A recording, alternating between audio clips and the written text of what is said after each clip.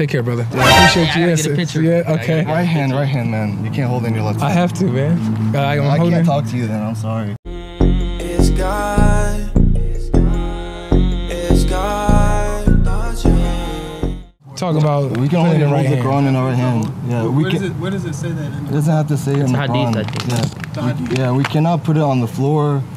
But that's for even with your guys' Bible. That's for you. That's for so. We have to respect all religions. So if I hand you a Bible, you would have to hold it in your right hand. Churches, if you hold a Bible. I don't know if that's specifically like, but we are supposed to treat all religions with respect. So you would hold the Bible in your right hand. I would personally. If this is on YouTube, whatever. Yeah. Yeah, it's on YouTube. Well, every Muslim, if you do not know that, It's a message. Astaghfirullah. Tell people to hold the Quran in their right hands. Really? And Muslims, you hold the Bible in your right hands. All respect. I don't know if that is mandatory, but you should treat all religions with equal respect. Even in the Quran, it says believing Jews and Christians will go to heaven.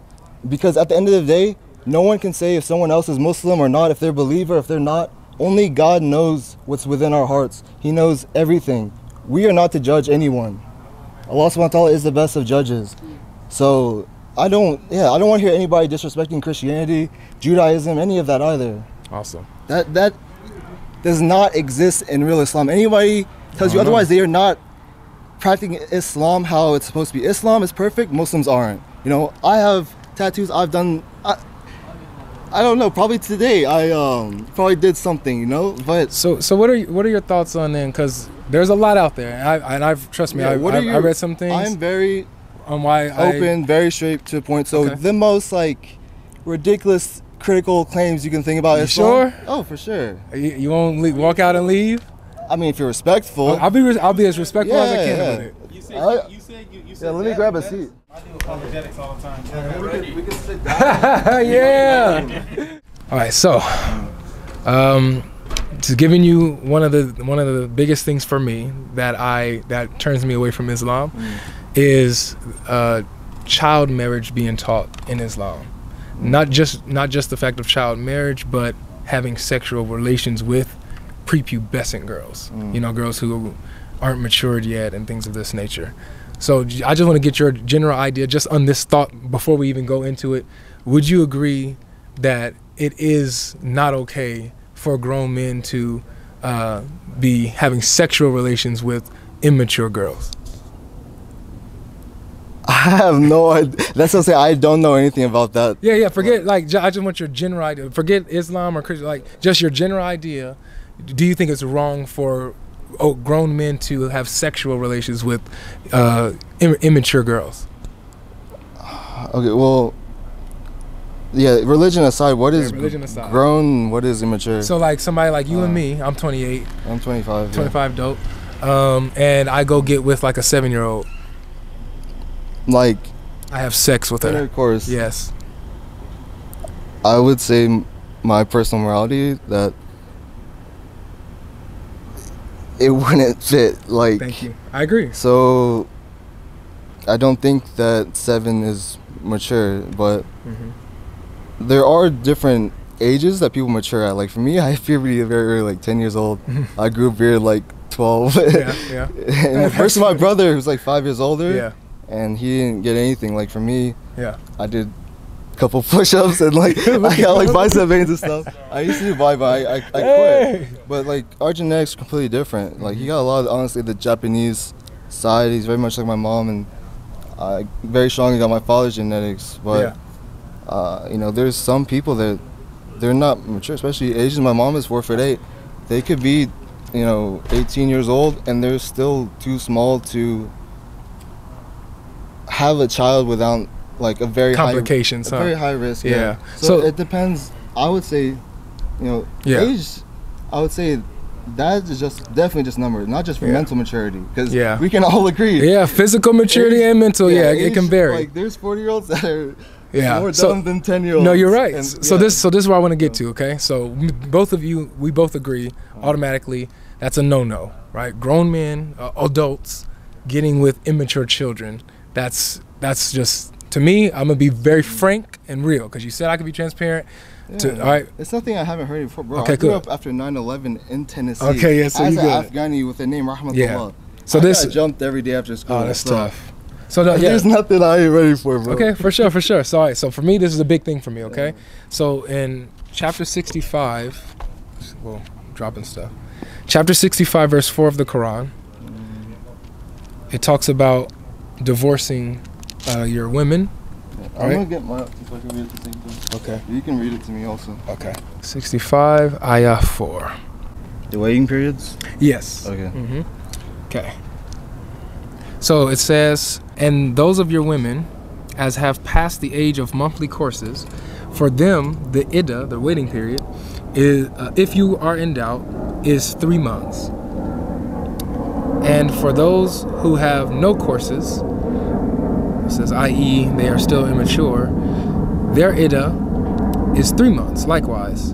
And for those who are pregnant, whether they are divorced or their husbands are dead, their iddah is until they lay down their burden, give up the baby. And whoever fears Allah and keeps his duty to him, he will make his matter easy for him. Okay, so here's the point. At the top of this, it says, and those of your women as have passed the age of monthly courses, right? So they're too old. This is menopause. They're too old to have their periods. Let me read this because it's different. Yeah, go ahead. Wording. Well, yeah, I think this is a lot better. It's a lot more clear. That's why it's called a clear Quran. It straight up says menstruation. Oh, that's good. So I'll read it also, in case that's too complex for them. You can just edit that out. I had about ready to go. No, I mean, you can lead it if you want. No. The good one is good. Go ahead. Okay. Waiting periods for divorced women. All right. Bismillah. As for your women past the age of menstruation, in case you do not know, their waiting period is 3 months. And those who have not menstruated as well. As for those who are pregnant, their waiting period ends with delivery. And whoever is mindful of God, he will make their matters easy for them. This is the commandment of God, which he has revealed to you. And whoever is mindful of God, he will absolve them of their sins and reward them immensely. Okay, so you're asking... I'm saying that this verse is teaching you about how to handle your divorced women, right? So that they can move on to the next level, basically. Their waiting period. So there's 3 groups of women mentioned. There's the older women who are too old to menstruate. There's the young girls who have not menstruated yet. And then there's your pregnant women. Okay? So that's what it's telling you how to handle divorcing those 3 groups of women. Those 3 groups of girls, right? So one of the groups is where my problem is with the immature ones. So it's showing that they've married these girls and now they're divorcing them and they're still immature. Now here's the key to this. The key is the iddah, the waiting period. The waiting period is the 3 months to make sure the girl is not pregnant. Why is the iddah involved? Because the iddah is to make sure they're not pregnant, meaning they had sex with them. And so the Quran elsewhere says in chapter 33, verse 49, it says, if you have not touched your wife, she does not have an iddah. When you're divorcing her, she doesn't have an iddah. So the fact that she has an iddah, the young immature girls, the fact that they have iddahs means that their husbands have slept with them. They had sex with them, even though they're immature. So is that your interpretation? No, that's what the scholars interpret. Like I looked at the tafsirs on this and everything. I've never heard that before. I thought it would be a good place to take a break here so that we can get into the nitty-gritty of the Islamic sources here. So we're going to check out the commentary, the tafsirs on chapter 65 verse 4 and see what the scholars have to say on this matter.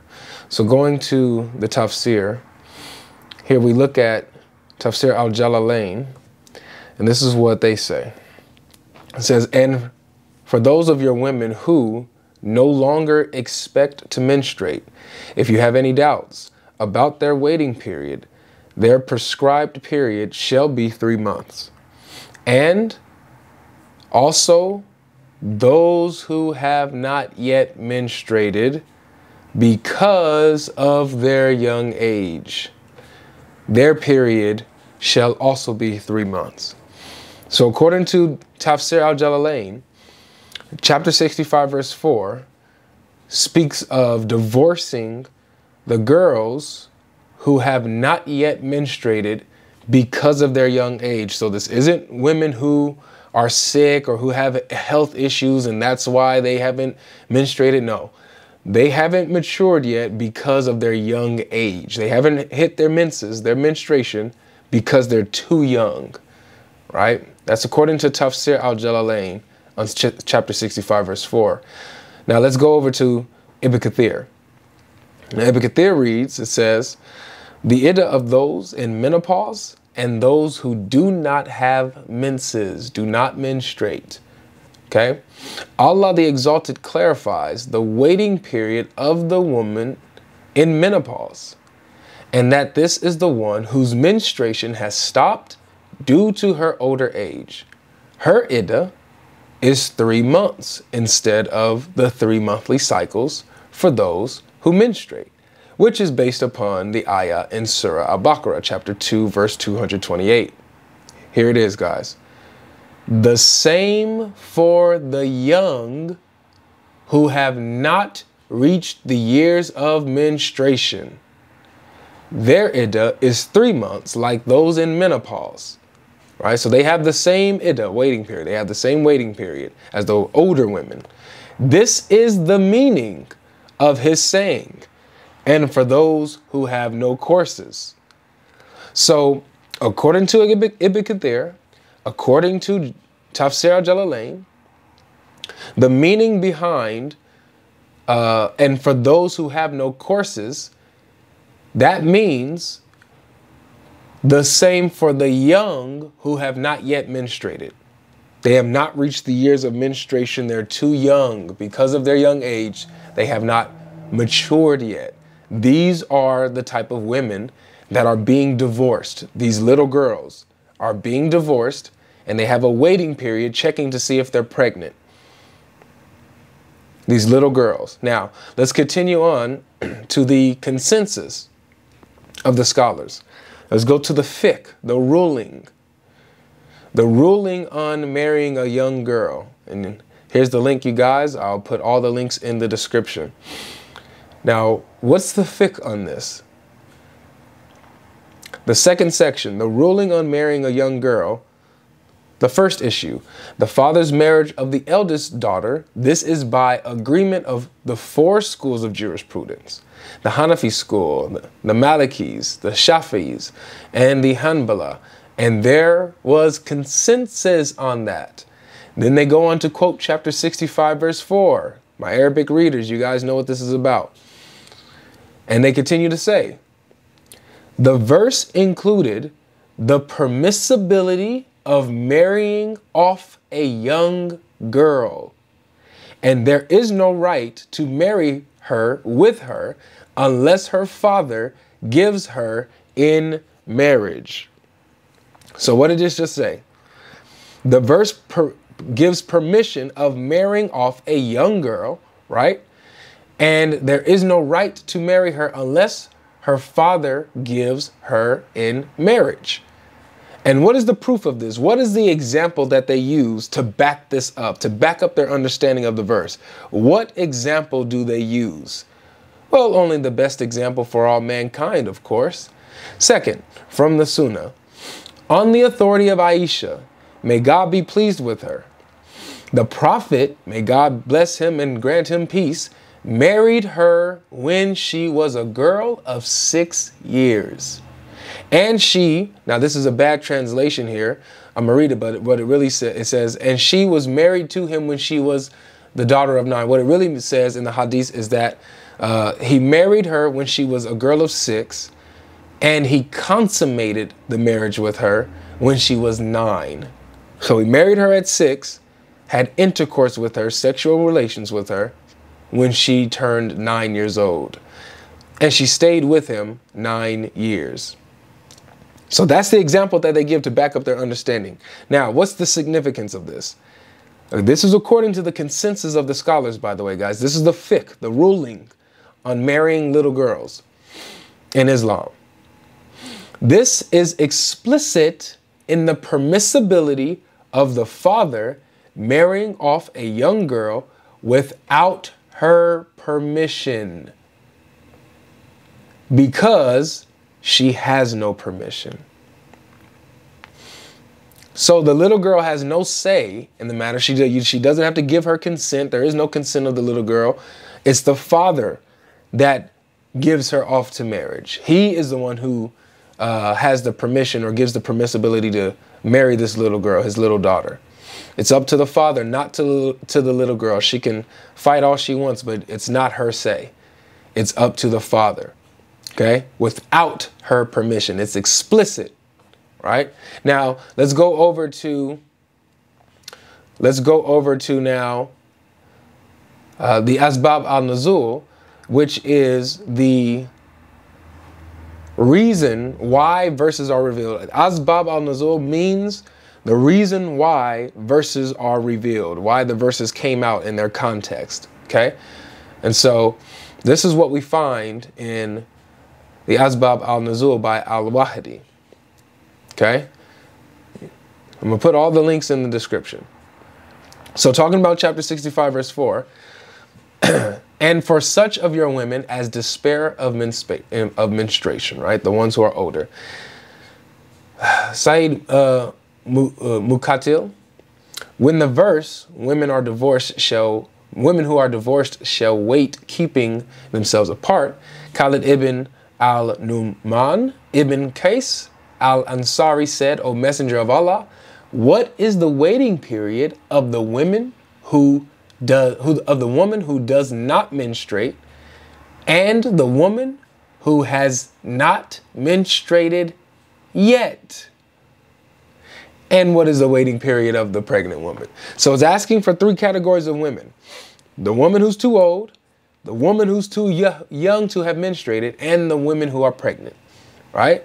And so Allah, exalted is He, revealed this verse. So this is the reason why it came down. Now, it quotes a lot of people giving the report. So when we jump down to where it came from, Uthman Amr ibn Salim, who said, when the waiting period for divorced and widowed women was mentioned in Surah Baqarah, Ubay ibn Ka'b said, O Messenger of Allah, some women of Medina are saying there are other women who have not been mentioned. He asked him, and who are they? He said, those who are too young, such that they have not started menstruating yet. Those who are too old, whose menstruation has stopped, and those who are pregnant women, who are pregnant. And so this verse was revealed. So what's the reason why this verse came down? Because there were women who were left out on how to deal with them being divorced, how to handle their divorce. What's their waiting period? You know?